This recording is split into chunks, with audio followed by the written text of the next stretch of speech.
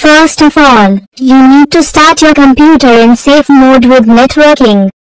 Press Windows button and R button together on your keyboard. Windows Run command box will appear on your computer screen. Type in msconfig and then press OK button. Now you can see the system configuration windows on your computer screen. Go to the Boot tab. Select Safe Boot option. Check the network option. Then click on Apply button. Finally press the OK button. Now your system will restart in safe mode within a couple of minutes. Now your computer has been started in safe mode. First you need to open the control panel. Then go to the File Explorer options. Now click on the View tab. Then check Show Hidden Files, Folders and Drives option. Then click on Apply button and press OK button. Now we have to find and remove any malicious IP address that may connect your PC to a remote server and give hackers access to your system. You just have to follow the path on the screen to open the Windows host file.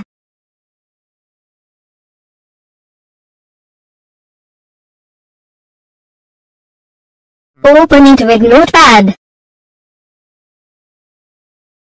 If your system has any virus, then you will find some suspicious IP addresses here that you need to remove and then save the host file.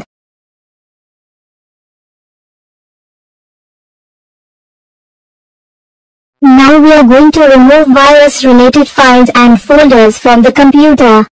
Press Windows button and R button together on your keyboard to open Run box. Type in %appdata, and then press Enter button. Now find and remove any suspicious files or folders related to the virus.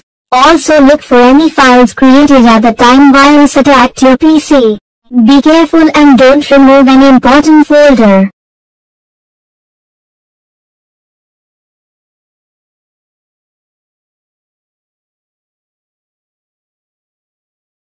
Again press Windows and R buttons together on your keyboard to open the Run box.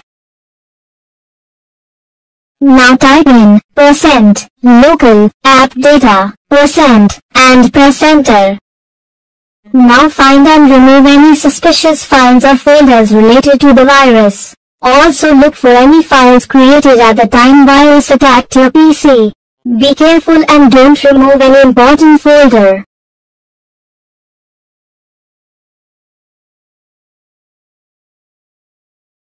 Again press Windows and R buttons together on your keyboard to open the Run box. Now type in %program data and press Enter. Now find and remove any suspicious files or folders related to the virus. Also look for any files created at the time virus attacked your PC. Be careful and don't remove any important folder.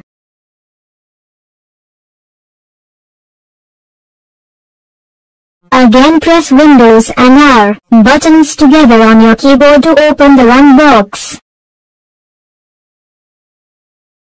Now type in %win dir and press Enter.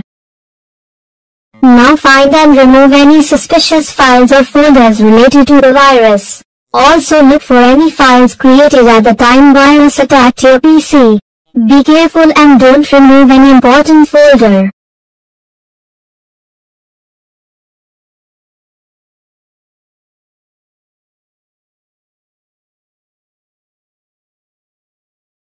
Again press Windows and R buttons together on your keyboard to open the Run box. Now type in %temp and press OK button. This time select all the files and folders and then delete them completely from your system. Again press Windows and R buttons together on your keyboard. Now type in temp and press Enter button.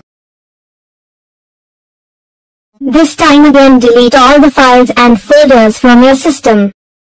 Now we will try to remove the virus from the Windows registry editor. Again press Windows and R buttons together on the keyboard. Now type in regedit and press Enter button. Be careful before meddling with the registry editor. Deleting wrong registry key can damage your computer entirely.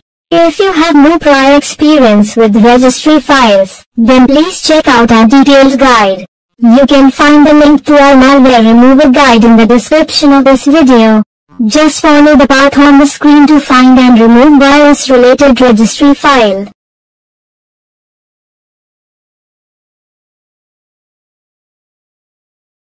When you find any virus-related registry key, then simply just right-click on it and press the delete option. Then finally click on the Yes button. You can also use the Find option. Press Ctrl and F buttons together on your keyboard. Now type in the virus name and then click on Search button. When you find the virus-related registry key, then delete it.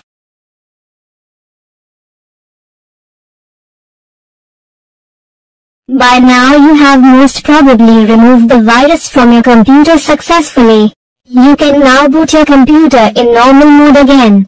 You have to just press the Windows and R keys together to open the Run box. Type in msconfig and then press OK button.